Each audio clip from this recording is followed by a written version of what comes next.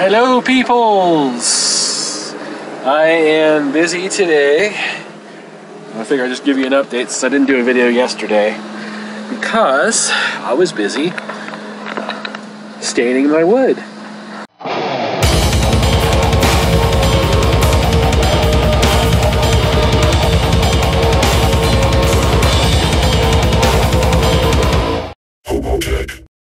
So I stained all this wood. I stained this piece. And I got the piece taken off in the back there. You probably can't see it. I'm too lazy to get out there and point to it. And I also cut a piece. I figured instead of mounting this, I'm probably not going to do this. Instead, I got a thin piece of wood about the thickness of a yardstick. And I want to mount it all the way across here. And I want to make this into a shelf.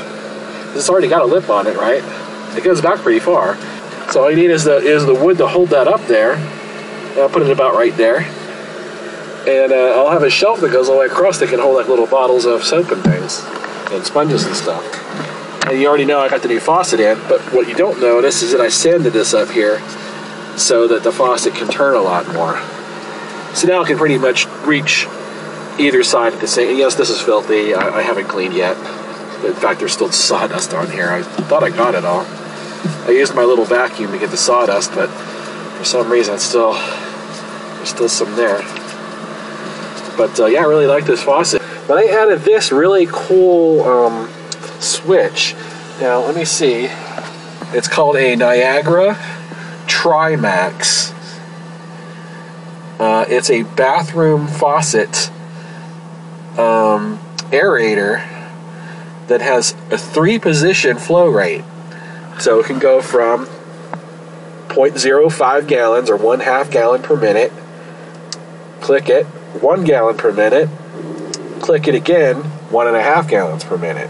So this is really cool. I was looking for some way to reduce my water footprint when I'm washing dishes and stuff, but there are some times where I want a little more water flow, like say I'm filling something up. I don't want to sit here and wait 10 minutes for it to fill up a little cup, right? So this is a brilliant idea. It just changes the flow rate depending on where you have the switch. So put it on 1.5 gallons per minute.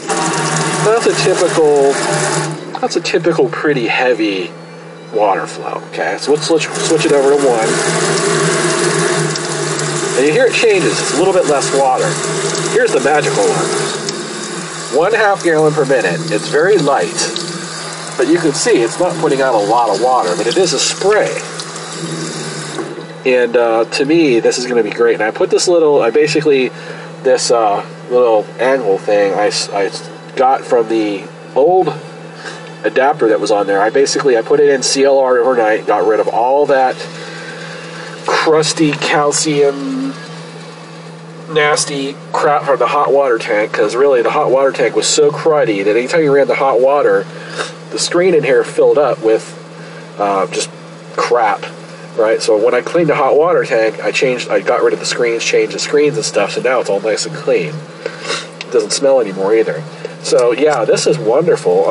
This was like $10 or something. I will put the link again to the Amazon page where I bought it below. But yeah, I like this a lot because it's going to allow me to conserve water a lot more conservation than I could before, because that other faucet was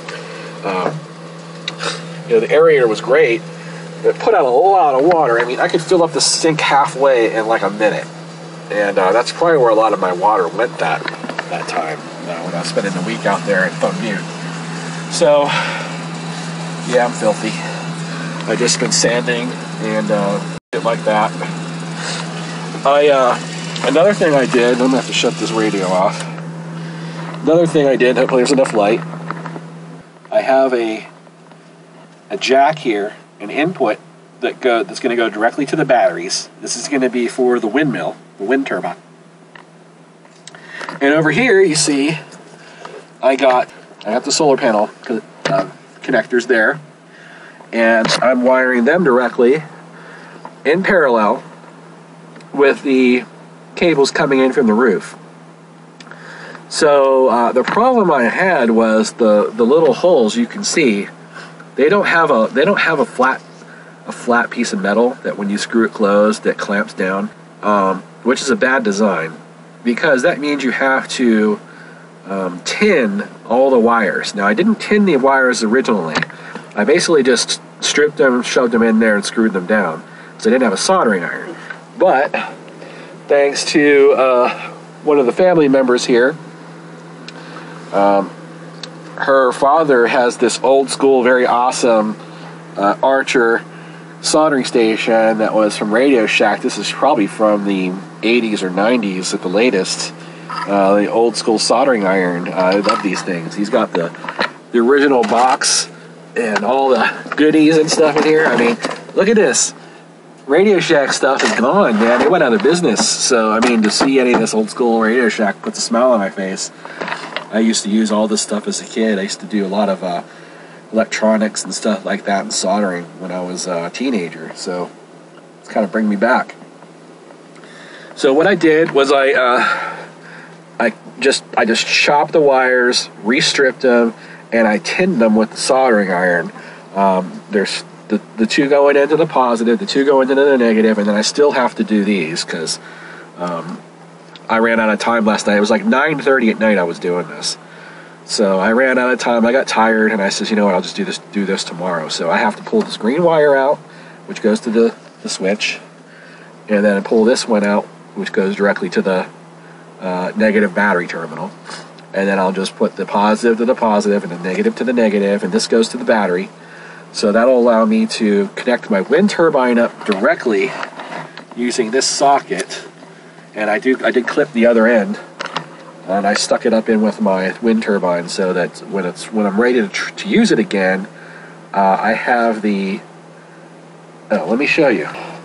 What I got is I got this voltage booster. It's got green LEDs.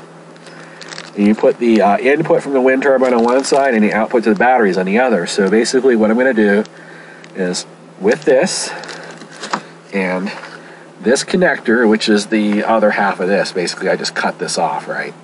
So that I'd have the input for it, because it is square. It's squared a little bit. I'm not sure they're all like that. But anyway, this is nice and heavy duty. I think this is 10 or 12 gauge wire, so it's nice and heavy duty.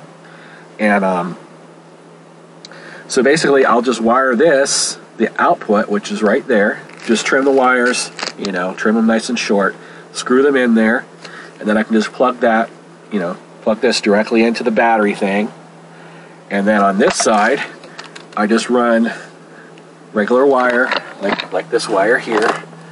Just run that all the way out to the wind turbine, which will go out the bottom of the door, and then up the pipe like you saw before. It's just like how I had it in thumb view. And then what will happen is, when this gets at least, I think it's either 3 or 3.5 volts, it will light up, and it will boost the voltage up to, I'm going to set it at probably 14.5 or 15 volts, because there might be some loss. So I want to make sure it boosts it at least to 14.5 volts. I might do 14.8 if that's, I don't know. Oh yeah, it is 3 digits. Okay, so I could probably do 14.8. So it'll boost, as long as the wind turbine is making at least 3.5 volts, it'll boost it up to 14.8, which will actually charge the battery. Before I didn't have this, so unless the wind turbine was spinning fast enough to do like 15 volts, which it never did, it wasn't really charging anything. I don't know if it helped at all, but that's why I got this. This was like, I don't know, it was a little more expensive than the last one I got because I kind of needed it in a hurry because I'm out of here in a couple days. But I think it was like 15 bucks, 10, 15 bucks. But it'll be worth it because it'll allow me to get some wind power. And I'm painting, I don't know if I already mentioned it, you see my hood up. I'm painting that ugly yellowish bug guard, rock guard. I have that in the backyard right now. I'm just going to do some flat black primer and just be done with it. And then put it back on so that way it's just, because it just bothers me.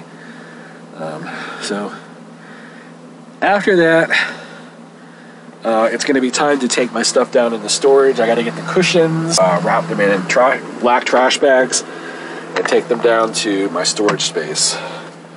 Why black trash bags? Because when I went down there, everything was covered in dust. So even though it's an inside storage, it's it's an outside garage type thing. It's not very sealed from the weather. And I'm also kind of concerned that there are going to be rodents that want to chew on my cushions and make them into bedding. So I'm hoping the black trash bags will be a little bit of a deterrent. I know that from experience at the last house, they chewed right through clear water bottles to get to the water on the other side of the bottle. I had a bunch of water in storage, and they chewed through probably a dozen bottles. They chew through a plastic bottle, they're going to chew through a plastic garbage bag, but you know, it's more like just a deterrent, and I just have to hope that they don't eat through those bags and then eat the cushions, because if they eat the cushions, then it'll be a hard resell of the vehicle without the original cushions in the back, because not everyone's going to want the twin bed. And I made this modification. I made all these modifications, in fact, so they could be undone. Like, all this could be undone. You know, a couple of screws. I mean, these screws, this pole comes right off. And you can slip the chair back on here. I even left, I left all the hardware and even the Velcro, which, I hate Velcro on the wall like that, but I left it up there so that when I sell the vehicle, I can say, look, you can just, in probably 30 minutes, you can convert this back to the original layout, right? Take out some screws, pull off the monitor bar, pull out the plywood in the back, and then put the cushions back down. I didn't make anything so, besides the cat door, which isn't really going to wreck the vehicle. I should have, I have the nerve to actually take that out and paint it black, but, well, I think about it, I almost want to. I'll just leave it. It's not so bad. I mean, there's other white in here, so it doesn't like a total mismatch. Alright, I'm babbling. It's probably been about 15 minutes. I know the battery is probably on its last seconds, so I'm going to go ahead and finish this stuff today. I'll do another update either later today or tomorrow, and that's it for now. You didn't know any better. That looks practically factory. I almost even got the wood color the same. Of course, I didn't have the black anodized screws, but I found some brass ones, which I countersunk into the wood. But look at that. I mean, it's super accessible, like real easy to get the stuff out. Yet it's going to hold it in there. It's make a shelf that runs across the whole window. That is awesome. I'm like super stoked about that. And that allows me to not mount that rack here and keep my extremely valuable counter space. I do have a cover coming in for this that should actually fit exactly on top. We'll see when it gets here. That'll open up the entire kitchen area for counter space.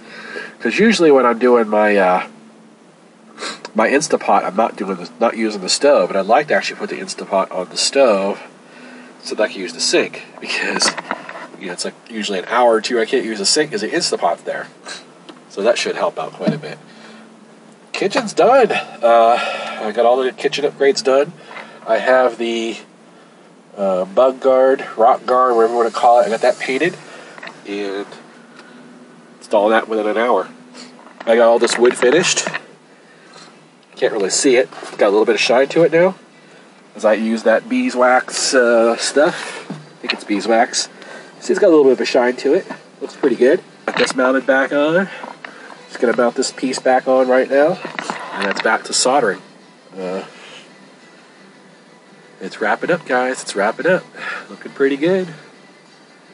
I wanted to test that extra panel today. I have to install I have a tilting kit I got for it. Now, obviously, it's not for putting it on the roof. Well, the kit is. But, and the tilting kit is from actually mounting it to something. But I'm going to use the tilting kit as a ground deploy so that I can actually tilt the panel towards the sun. So I can have it on the ground, safely on the ground, where it's not going to fall over and scratch or get broken. Yeah, the kit's like $47. But, for me to make one, I'd have to go down to Lowe's or Home Depot. Again, half-hour drive, half-hour back. rummage through the store, get the pieces, which would end up being about $20 to $30 for all the parts I would need. Then I have to bring it back, cut it, and then install it. So really, I'm paying a little bit of a premium to just take all the work out of it for me. But at this stage, that would save me pretty much an entire day of work. So yeah, that's when you spend $50 over $30, when it's going to save you a day's worth of work. All right, here it is. My ground unit. I got the aluminum brackets. Set of wires that run up under the door, and I got this done. Doesn't that look a lot better? The wires, basically, they hook up right there, and they come in right to the solar controller. All this wood is finished and mounted, including that piece down here. Look how nice this matches. It's a little darker, but I tell you what, it certainly beats what it looked like before. Yeah, I got a new case for my $10 phone. It's funny, the case costs more than the phone. But I figure since that's my primary internet, I better protect it and at least get a case, because on the Thumb Butte trip, it was dropped and knocked down several times from the cat. Alexa, what time is it? The time is 5:11 p.m. Okay, well, it's actually 5:15. I don't know why there was a delay. Alexa, what time is it? The time is 5:12 p.m. Okay. Yeah, I got my Echo Dot mounted there, so I can just call out timers and things, and use it a little bit. All right, that's all for now. Hey, thank you for watching our video. If you liked it, be sure to subscribe, share, and like. And we'll see you guys next time. Say hi, Ernie.